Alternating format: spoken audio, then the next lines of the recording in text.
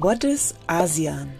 The Association of Southeast Asian Nations, ASEAN for short, is an association that today consists of 10 Southeast Asian states. In 1967, Thailand, Indonesia, Malaysia, the Philippines and Singapore founded ASEAN. The aim was to improve economic, political and social cooperation, and also to balance political conflicts between these countries that existed as a consequence of decolonization. During Cold War, ASEAN members wanted to contain the influence of communism in the region. Times changed.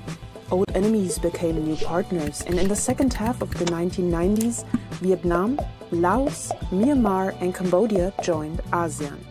The collapse of the USSR, the founding of the World Trade Organization, and a financial crisis in Asia prompted members to deepen their relations and adapt to the new situation.